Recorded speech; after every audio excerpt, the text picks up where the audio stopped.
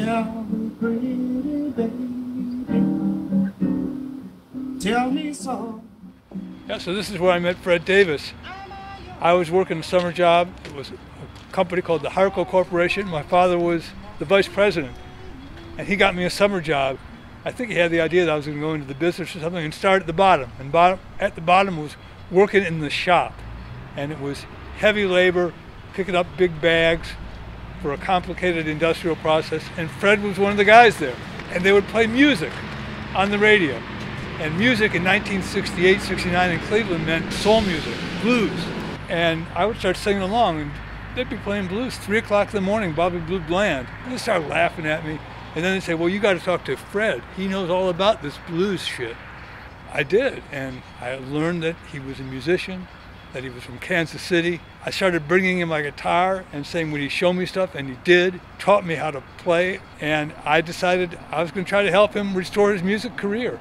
And that's what led to the recording that Colemine Records is now putting out.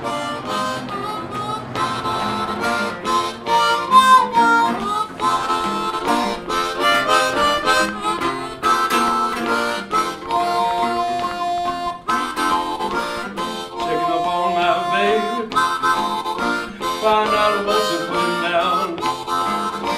Checking up on my baby. Find out what you're putting down. So many nights and days I have been out of town. You know I wouldn't call home. I've been playing for some years. I met Dave and them in the park. Him and Larry Grayhouse. And Dave said, Marvin, he said, come on over here and play with us. I said, okay. I went over there and I played with him. He said, if something happened to me, he said, you take over the band, which I did. Do you have any idea how long they had been together before you joined them?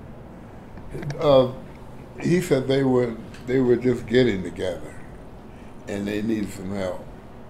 So I sit in with him and he said, hey man, he said, don't leave us.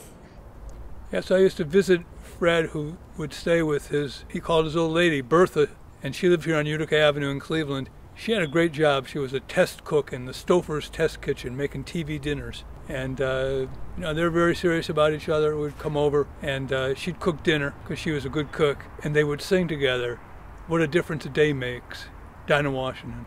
But she wasn't wild on his music career. She wanted him to get a factory job, make a living, move to the suburbs.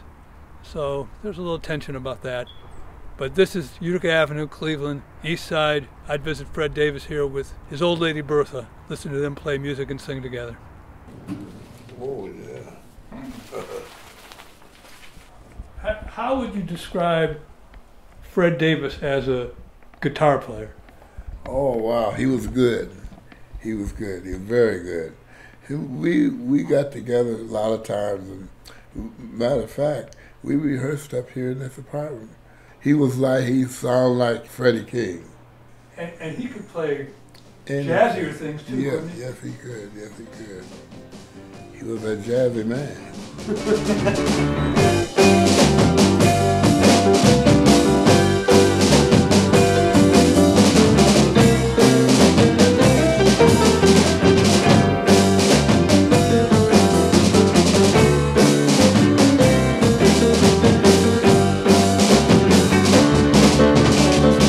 Drove Fred Davis to here, 1767 Beaconwood Road, South Euclid, Ohio, where my parents lived, to record him with a local band, high school band, the Blues Renaissance. And they backed him up, and we recorded in the living room here. Fred Davis on the piano, Steve Langer in the Blues Renaissance backing him up. All happened right here.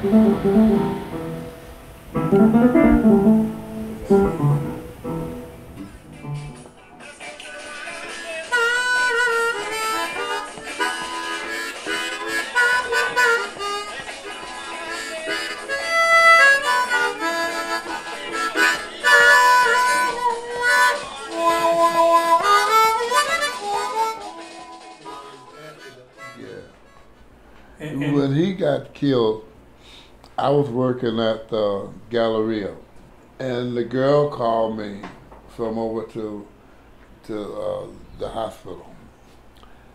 Said, Dave Davis want to speak to Marvin Braxton.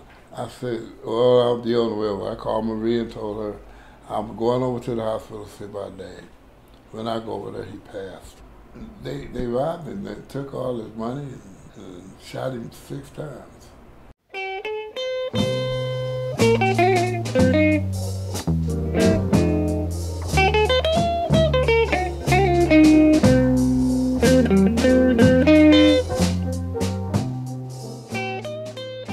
Dave Davis was an honor to be with.